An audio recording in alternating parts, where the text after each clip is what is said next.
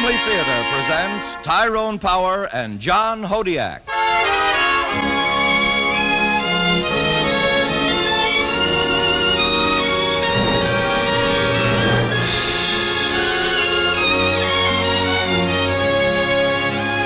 From Hollywood, the Mutual Network, in cooperation with Family Theater, presents Turn on the Lights, starring John Hodiak.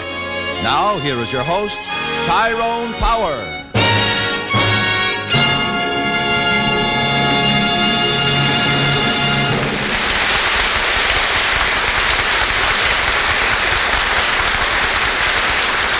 Thank you, Tony Lafrano. Family Theater's only purpose is to bring to everyone's attention a practice that must become an important part of our lives if we are to win peace for ourselves, peace for our families, and peace for the world. Family Theater urges you to pray. Pray together as a family.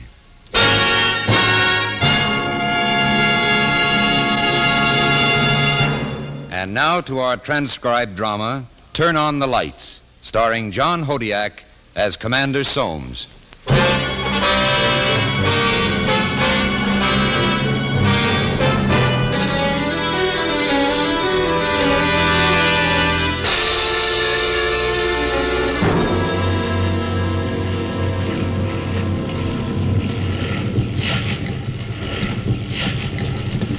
I'd keep him on the adrenaline for a few more days, Lieutenant. All right, sir.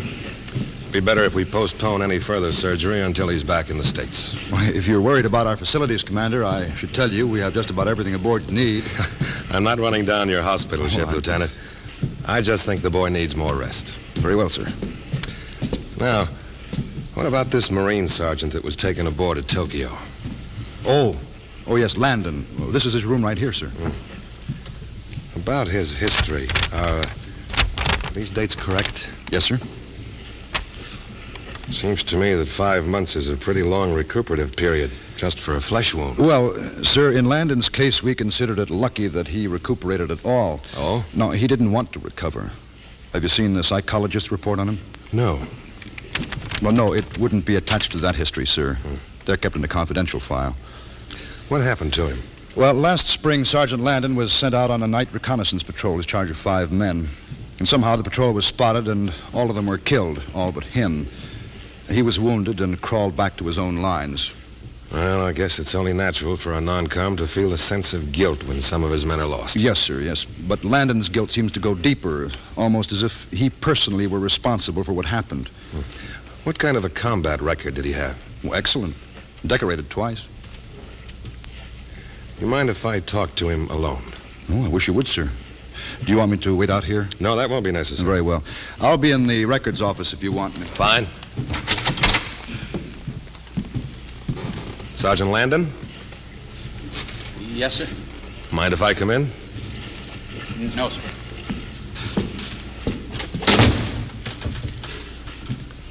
I'm Commander Soames. How do you do? Doctor? Yes. Mind if I sit down? No, sir. How's your leg feel, Sergeant? All right.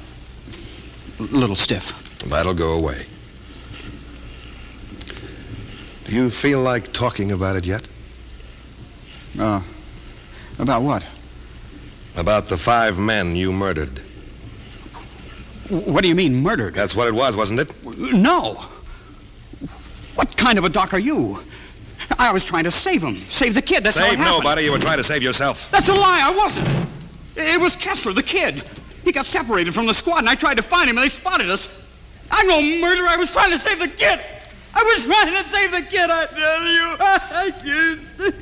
I was trying to save the kid. I'm no murderer. All right, son. All right. All right.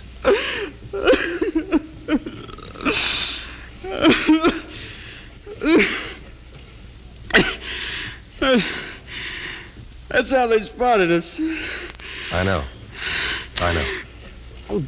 Go ahead, cry it out. I had to make you tell me what happened. That's why I said those things to you. I'm glad somebody knows anyhow. You should have done this a long time ago. I couldn't. It was my fault. Oh, come now. No, it was. I tried to find Kessler. I thought about him when I should have been thinking about the whole squad. Well, that's only natural. Kessler was one of your men. No. If I'd stuck to the manual, played it like a pro, those guys would still be alive. What do you mean, like a pro? A professional. 30-year man. A soldier. That's where I went wrong. I was trying to act like a human being, and you can't be a good soldier and a human being at the same time. You didn't read that in the manual. Well, it ought to be there. Sergeant, it says here on your record that you were born in 1930. That's right, sir. I'm 23. Well, let's see. And you would have been about 14. When, sir? During the Battle of the Marianas.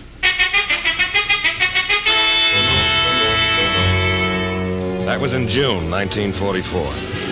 It began with the invasion of Saipan by the 2nd and 4th Marine Divisions.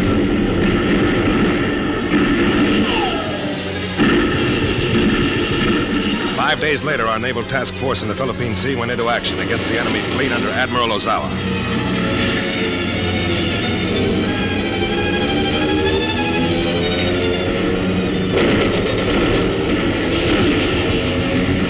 They said it was the biggest naval aircraft battle of the war. They nicknamed it the Marianas Turkey Shoot. The enemy lost almost 500 planes in that fight. But aboard the carrier on which I was serving, we had our losses too.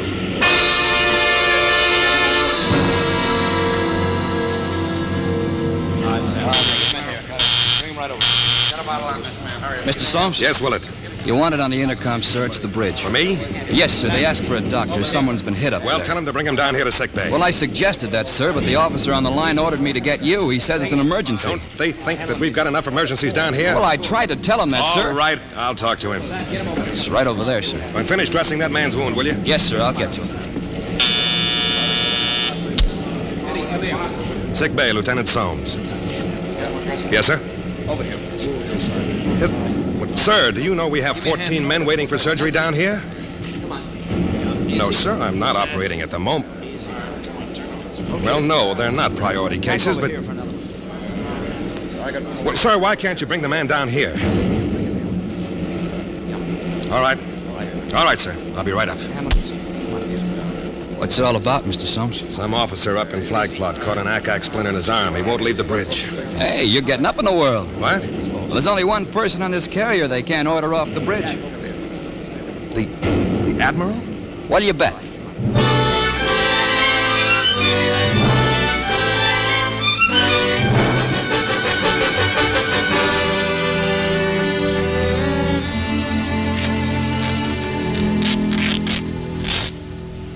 That too tight, sir? Matter of fact, it feels a little loose. Well, it's not supposed to be a tourniquet, sir. It's just a dressing. Ah. How long do I have to lie here in this couch? Better stay off your feet for the next hour anyhow, sir. Well, can't you put my arm in a sling or something? I intend to, sir, when it's time for you to get up. Ah. You tell the exec to report in here if anything shows on the radar. I've told him, sir. Well, I think we finished him off. Got a feeling Ozawa played his trump with the last strike. I certainly hope so, Admiral. Were you topside when they came over first time this morning? No, sir, I wasn't. Never saw anything like it. Better than 60 Zeeks. Not 10 of them got out.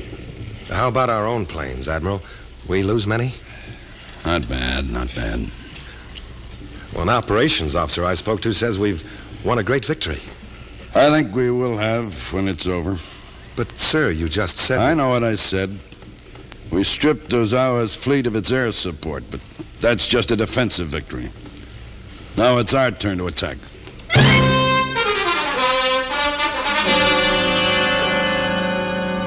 Now hear this. Now hear this. All assigned pilots report to ready room at 1100 for briefing on today's mission. All right. We hear you. Your number come up for this one, Bill? Yeah, sure. You wouldn't expect the old man to plan an operation that didn't include Ensign Brooks, would you, Doc? Well, at least you'll have a lot of company. Yeah. Yeah, not one of them will be an admiral, you can bet on it. Well, most admirals I've seen are a little old to be flying Hellcats. Yeah, never seem to get too old to shout hallelujah from the rear. Well, even so, I wouldn't want the old man's job. Too many big decisions. Some decisions. Do I send up 50 ships or 100? Do they go in waves of 20 or 40? I'll trade jobs with him anytime. Oh, I don't know. He's got a listing flag plot of every ship he sends out. Oh, so what? So I wouldn't like to be in his shoes when they towed up the ones that don't come back. Yeah, sure. He reads the list and he hates himself for half an hour. The next morning he's back at the same old stand, raring to go. That's his job. A pretty cushy one, too. Bill, let's face it. Somebody's got to give the orders. Yeah, sure. And somebody else has to carry him out. Well, I can't argue with you there. Don't pay any attention to me. Just letting off steam. I know. But you know something? Just the same, just as a matter of interest, before this fracas goes into the record books, there's something I'd like to see. What's that? A brass hat. A great big brass hat. Having to make a choice between being a hero or saving his skin.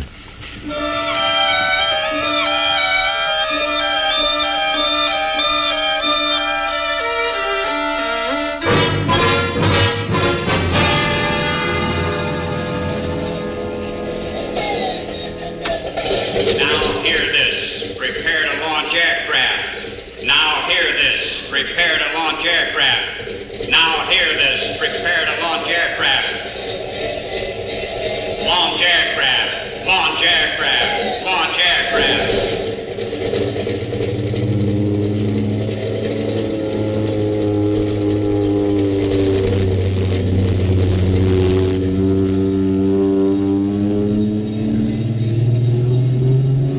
Mr. Soames. Yes, Willett? Commander Johnson wants to report to sick bay as soon as the decks are clear, sir. All right. Boy, they sure are something, aren't they? What? The Hellcats. Oh, yeah. I'll say they are. Boy. You ever been up, sir? A commercial airliner. 2 years ago, I thought I'd be up there flying one of those babies. Oh, I didn't know you'd been an air cadet, Willett. Well, I wasn't for very long, sir. Washed out in pre-flight school. See, they sure are something, huh? Yeah. What was wrong? Physical? No. Couldn't lick the math. Navigation. Too bad. No, I ought to be grateful. Those boys taking off are going to need all the navigation they get this afternoon. Why this afternoon? Well, look at the time, sir. It's almost 1600. They got less than 4 hours of daylight to go out, make the strike, and get back here. It's cutting it pretty thin, if you ask me. Why would the Admiral wait so long to send them out? They were through with the briefing before lunch. Well, sir, that part's kind of smart. I got a buddy down in Ops told me Ozawa's fleet is somewhere northeast of us. That means if they hit them late in the afternoon, they'll come in with the sun right behind them. Well, that's good. It sure is, sir. It's pretty hard to hit a man flying at you out of the sun. Now, what these guys got to worry about mostly is getting back here before dark. What if they don't get back here before then? Well, you can't land on a carrier if you can't see it. They're out of luck.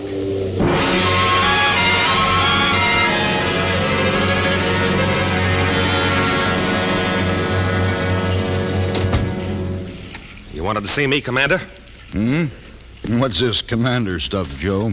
I thought we were just a couple of civilian medics. Yeah, I don't know, Jerry. I guess I'm getting a little rank conscious. Anything wrong? Yeah. Plenty is wrong. Well, I'm listening. 15 minutes ago, I watched 30 kids take off from this carrier. And you know what? What? They're dead men. You can write them off our records right now. They're dead. How do you figure that? Because they aren't going to make it back here. Not before the sun goes down. They got a chance to. I understand they got a good chance to. Well, that's not the way I hear it. No? No. I hear it. They've been held off from making the strike until late afternoon, so they'll have the sun behind them. Well, doesn't that make sense? Sure, it makes great sense. Especially if you're back here on the bridge fighting the war like it's a chess game. Now, take it easy, It even Joe. sounds humane. The Admiral takes every precaution to safeguard his flyers until you look at it a while. Cool down. And then it comes to you. This withered old butcher isn't worried about his men. He's worried about his target. Joe, shut up. He wants them to be alive when they get there. Joe! But how they get back, that's their problem. Dirty, lousy brass. Sit down, Joe. Yeah. I know how you feel. But I've been here a little longer than you have. It's just something you learn to get used to. You learn to get used to seeing men's lives spent like quarters? No, not intentionally, but if that's what it takes to win, yes, I guess that's what you learn. Then I'm not the man for this slot, because that's something I'll never learn. We're in war, Joe. Yes, we're in a war. And I'm a doctor. I'm supposed to save lives, not throw them away. Now. No one means to throw them away. No? What would you say the Admiral's doing? His job. Hey, you know, that's just what I told Brooks this morning. What? That someone had to give the orders. I said it with a straight face, too. I said that was the Admiral's job, and I didn't envy him. Well, you were right. No, I wasn't. Brooks was right. He said he'd trade jobs with the Admiral any time, and he was right. Well, right or wrong, the Admiral's still your patient. What's that got to do with it? His dressing has to be changed. That's why I asked Willett to have you report here. Well, you can send someone else for that job. Look, I'm sending you for that job because that's who the Admiral wants. I won't do it. Now listen, Joe. You and I can think what we want about the way this war is being run, but you said it a moment ago. We're doctors, so just don't start acting like a prima donna on me. Then why don't you go up and change his dressing? Because he asked for you. Oh, I'm flattered. I suppose I'm expected to break my neck getting up there, too, huh? Matter of fact, I was told to have you finish your tour of duty in sick bay and eat dinner first. Well, now, wasn't that thoughtful? I think so. You want to know what I think, Jerry? All right. I think his nibs wants a neutral party up there to hold his hand when those planes come back after dark and start falling in the water.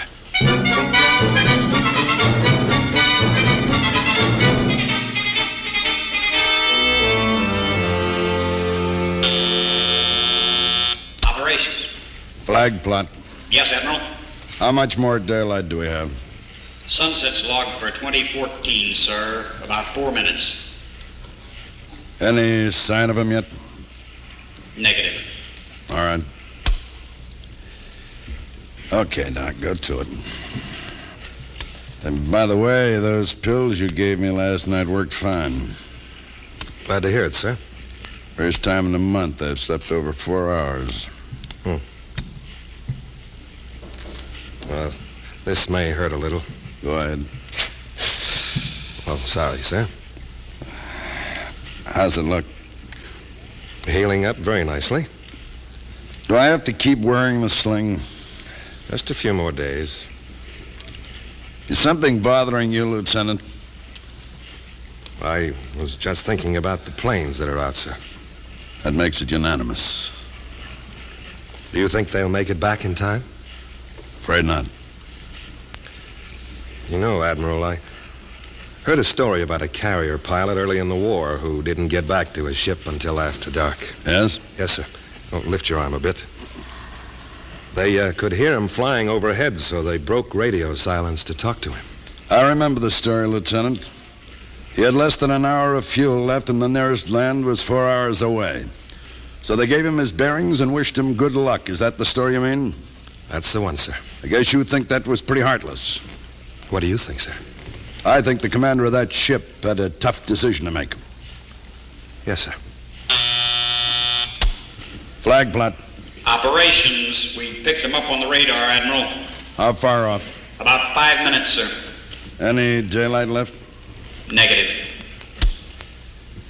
All finished up, Lieutenant? All finished, sir. You've never seen the task force from up here on my bridge, have you? No, sir, I haven't. Would you like to? Very much, sir. Snap off that light. We'll go out and have a look.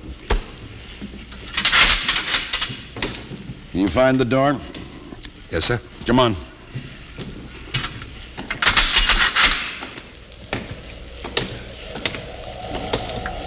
I can hardly see anything, sir.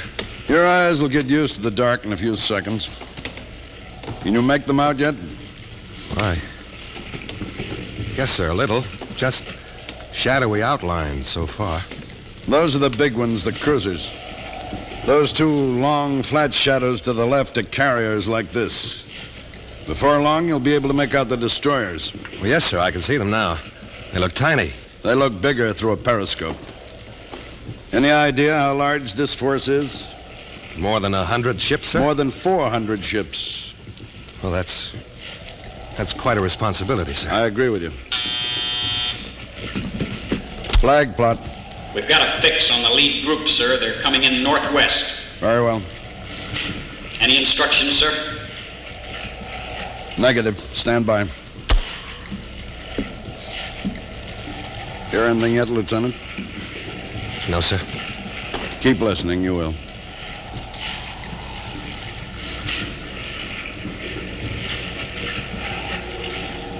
Yes. Yes, sir, now. They're back.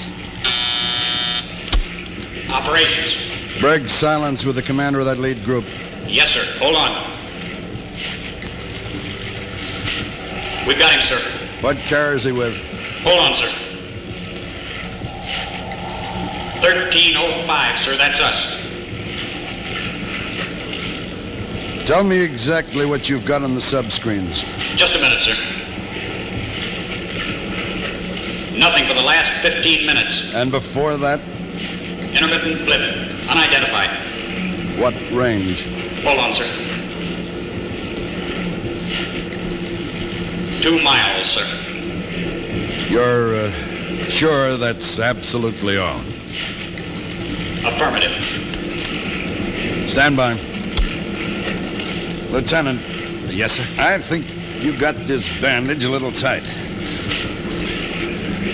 Sir, that blip on the radar scope, could that have been a submarine? Very possibly.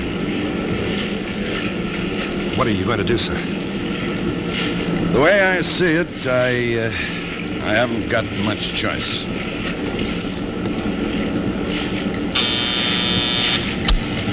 Operations.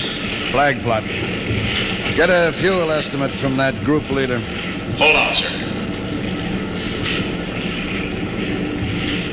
He says they can stay up about 10 more minutes, sir.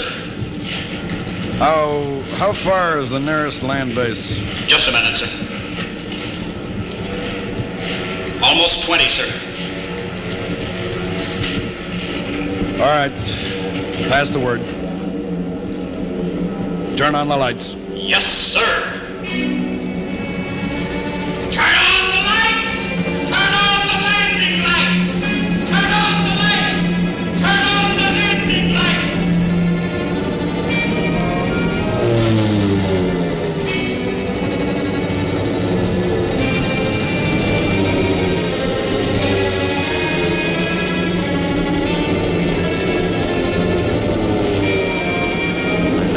See another sight like that as long as I live. One by one, the great banks of landing lights along the edge of the carrier blazed up.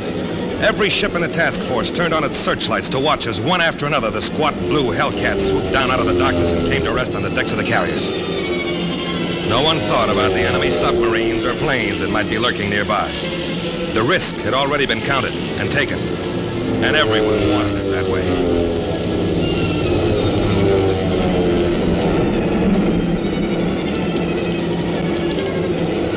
I think the most important thing to remember about the man who turned on the lights is that he was a professional. One of the most successful professional military men we've ever had, Sergeant. You mean that really happened? It's naval history. An admiral took that kind of a risk with a whole task force just to save the lives of a few flyers? There were more than a few. There were a couple hundred. Oh, well, no wonder. No, great wonder. Remember, those few hundred flyers were a smaller part of the Admiral's fleet than Kessler was of your squad. Maybe, but the Admiral got away with it. He saved his men. That's why it's a good story. What do you think would have happened to him if there'd been a sub out there in the dark and had let go a couple of torpedoes? I've often wondered about that. I'll tell you what would have happened. He'd have been court-martialed. They'd have thrown the book at him. Then why haven't you been court-martialed? Why, I don't know. Would you like me to tell you? Yeah. It's because the pros, the 30-year men, the fellows who wrote that manual, realize that you and the Admiral and hundreds of others like you may sometime have to face a thing like this. That you may be forced in one way or another to make the hard choice between being a good soldier and a human being. I wonder if they know that. You can bank on it. It's the reason the Admiral wasn't court-martialed. It's the reason you won't be court-martialed. What's the reason? The pros, the 30-year men. They've got something in common with guys like you and the Admiral. Yeah? Yeah. They're human beings, too.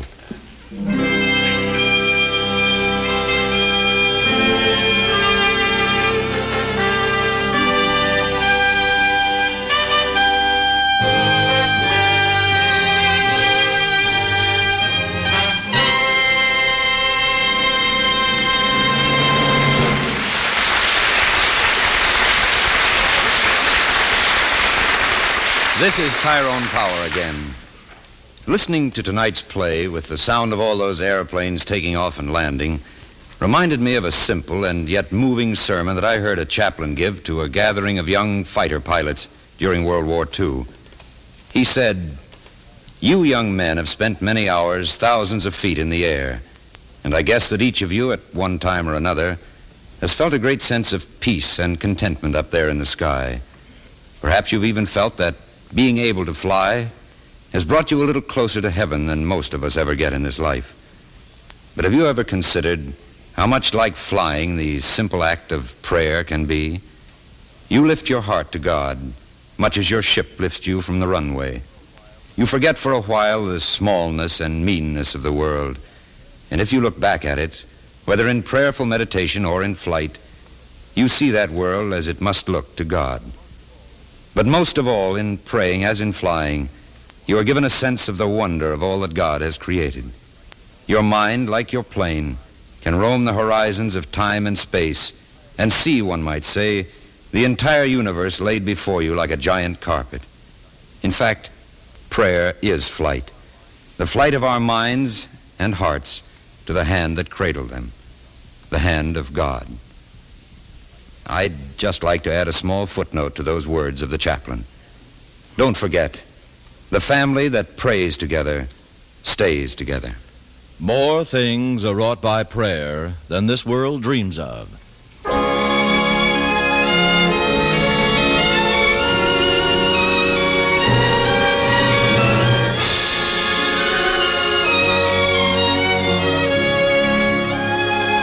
From Hollywood, Family Theater has brought you Turn on the Lights, starring John Hodiak. Tyrone Power was your host. Others in our cast were Sam Edwards, John Daner, Ted DeCorsia, Tony Barrett, and Herb Ellis. The script was written by John T. Kelly, with music composed and conducted by Harry Zimmerman, and was directed and transcribed for Family Theater by Lou X. Lansworth. This series of Family Theater broadcasts is made possible by the thousands of you who feel the need for this type of program, by the Mutual Network, which has responded to this need, and by the hundreds of stars of stage, screen, and radio who give so unselfishly of their time and talent to appear on our Family Theater stage. To them and to you, our humble thanks. This is Tony Lafrano expressing the wish of Family Theater that the blessing of God may be upon you and your home, and inviting you to be with us next week when Family Theater will present The Ballad of Dan McBurdy, starring Don DeFore and Sterling Holloway. Join us, won't you?